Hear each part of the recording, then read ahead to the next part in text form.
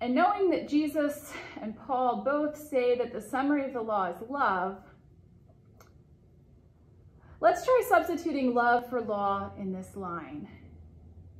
Then it says, God's love is more real and lasting than the stars in the sky and the ground at your feet. Long after stars burn out and earth wears out, God's love will be alive and it will be working. Jesus is the one who puts all that together in a vast panorama. That's the thing we need to know, isn't it? That God's love is more real and more lasting than the sky and the stars, that it is alive and working now, in this very moment. God's love is alive and working, and it will continue to be alive and working onward to forever.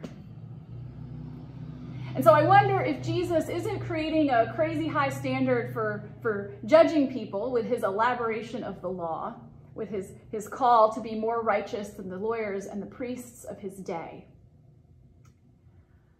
But instead, I wonder if Jesus is inviting us into the heart of God's law, the heart of what God wants for us, which is to know a solid, abiding, deep sense of the love that God wants for us. The love that is at the heart of creation, the heart of the sky and the stars and the ground we walk on.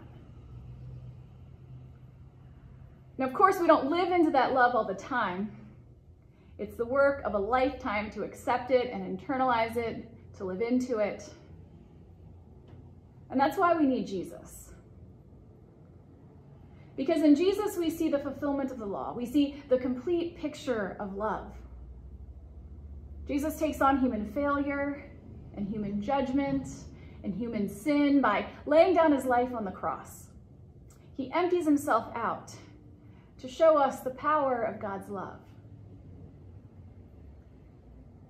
The heart of the law is love, and Jesus fulfills that law. We can't meet all the standards. And ultimately, in accepting that, there's great freedom. Freedom from self-judgment, freedom from the judgment of others, freedom to embrace the love that is at the heart of God's universe. It's a love that in turn helps us live into our best self with humility and with courage. It's a love that works its way in and helps us have compassion for others.